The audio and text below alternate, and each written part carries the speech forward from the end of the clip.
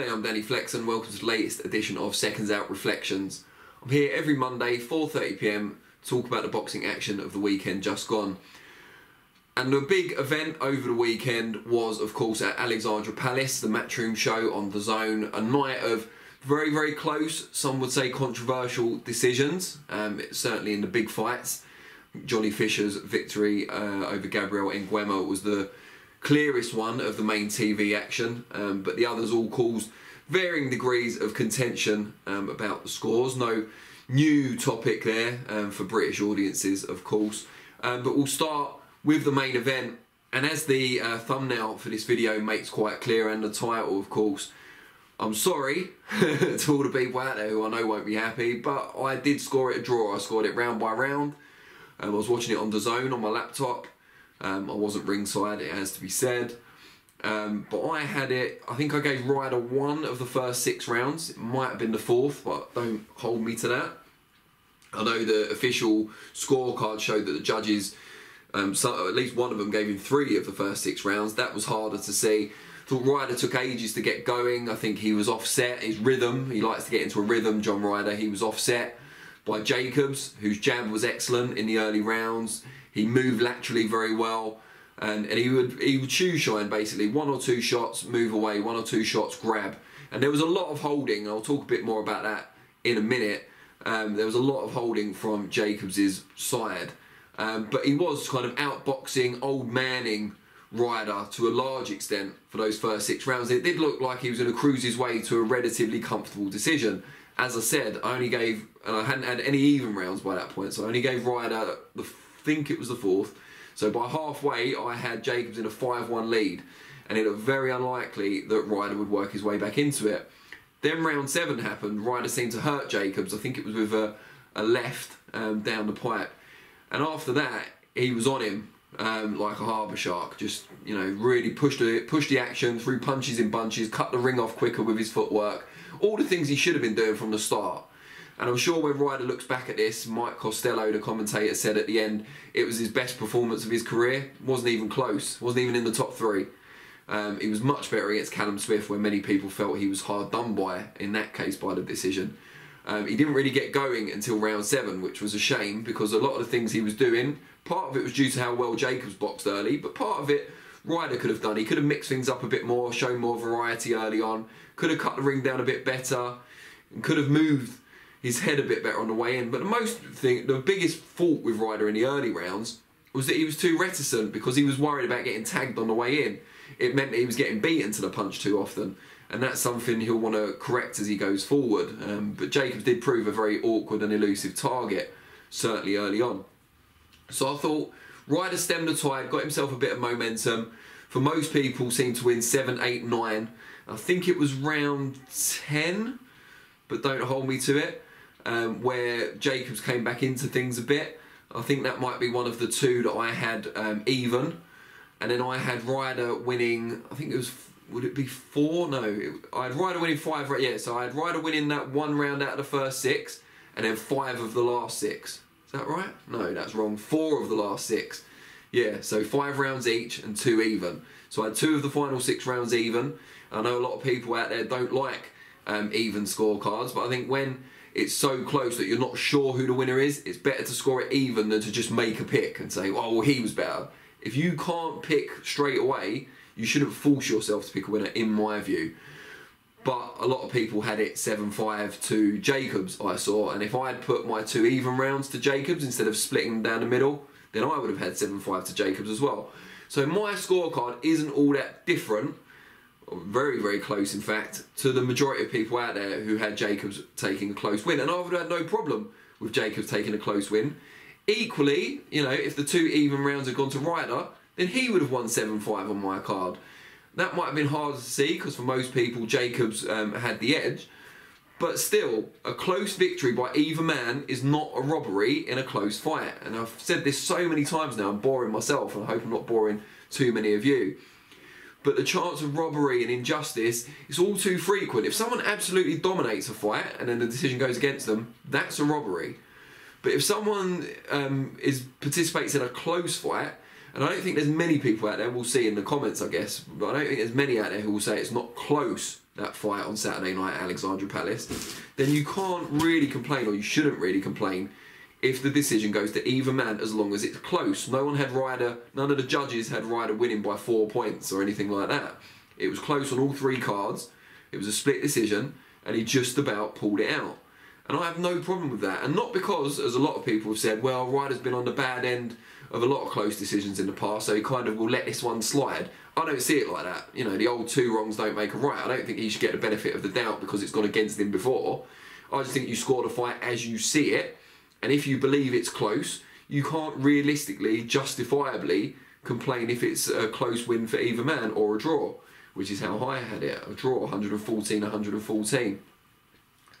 But yeah, I understand why people weren't happy. On the subject of the holding though, and this doesn't kind of counteract the score, I don't understand why referee Steve Gray never really even warned Jacob seriously about the infraction, let alone take a point.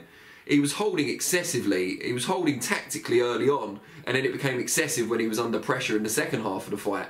Really isn't what we want to see. I don't have a massive problem with tactical holding. Bernard Hopkins, of course, was a master of it, but there is a point when it becomes excessive and it outweighs the effective punching by the fighter, the guilty party, if you like.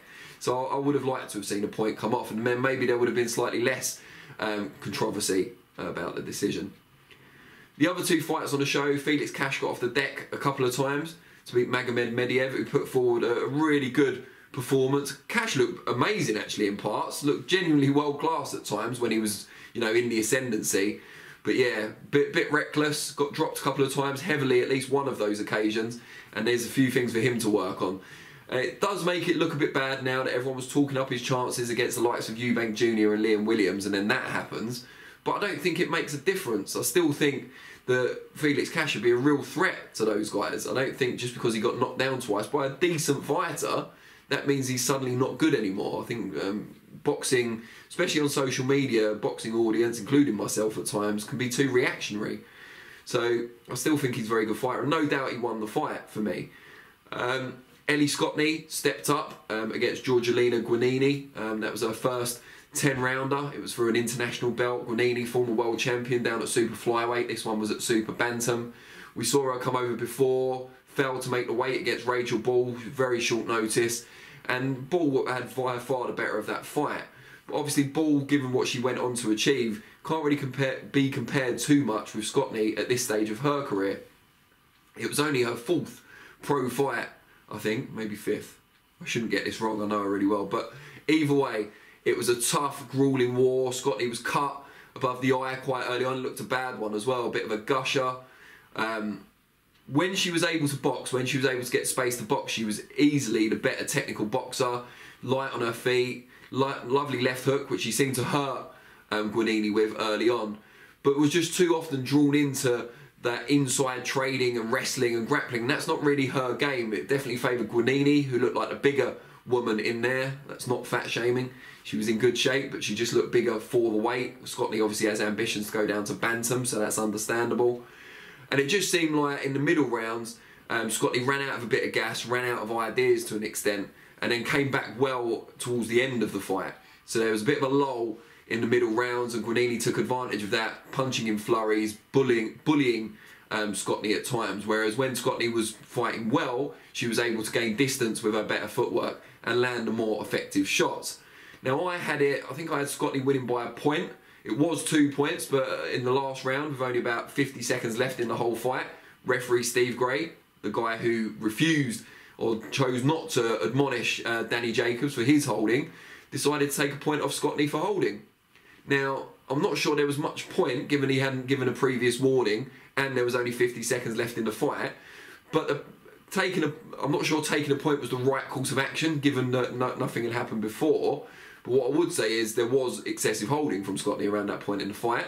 So, you know, a firm warning probably would have sufficed, and then if she'd continued, take the point off. But you are supposed to give a warning first, and maybe I missed it watching on TV, but I know she didn't see it either. So yeah, I had her 2 points ahead, and that winning the last round, and then that point taken off made it only a 1 point victory. But I still thought, you know, again, a close fight, either way, no problem. But then, yeah, again, cries of robbery across social media, as you often see. yes, they're the house fight has got the benefit. And I understand people saying, well, there's a pattern. You know, yes, they might all be close fights, but surely by law of averages, if everything's fair and above board, the away fighter should win them sometimes. And I get that, and I think there is work to do on the officiating in the UK in general, but I just think based on last night and scoring them as I watched them, I think the house fighters deserved the victory in 2 of the main 3 fights, and I think John Ryder was, you know, fair enough to get a draw on my card, which means I'm not going to moan that he got a close win. Now they all move on, of course, and I'll wait for your comments, of course. I'm sure people will... I mean, just tell me if you think any of those 3 fights weren't close, if they were genuine robberies, if you were shocked when you heard the decision. And not shocked because... if you weren't shocked because you expected them to be robbed, that's a bit different. But what I'm saying is, did you think the scorecards were justifiable or not? Let me know. Going forward, I think Scotty gets back in the gym, works hard, and, you know, maybe a similar level test before she goes for a world title fight. So similar level as Guanini, a kind of veteran former world champion who can teach her a few tricks. Maybe closer to the bantamweight limit would be a good idea as well. Felix Cash, I think, needs to fight for that European title next. I don't think the European title fight would be particularly harder in terms of quality than Medvedev. And I think Cash can kind of refine. He's been out the ring for a while. I think, you know, he can work on those rough elements, that kind of going in a bit too gung-ho. I think that can easily be smoothed out in the gym. And he is physically quite a strong guy. He's robust. He got up well from the knockdowns. He recovered well. So there's still plenty of upside to Felix Cash. And then from the main event, John Ryder, there's obviously talk of bringing Canelo over to the UK because Ryder's in pole position. You expect him to get a very high ranking with the WBA now. That was a WBA eliminator. Not so sure Canelo fancies coming over here for John Ryder. I think that might be a bit fanciful, to be kind. But there could be more big fights in Ryder's future if Canelo gives up the belts. Could fight for a vacant title. We get someone else who's high in the WBA rankings. They could obviously do a rematch. And maybe Ryder could look to improve his performance. But the world's kind of his oyster now.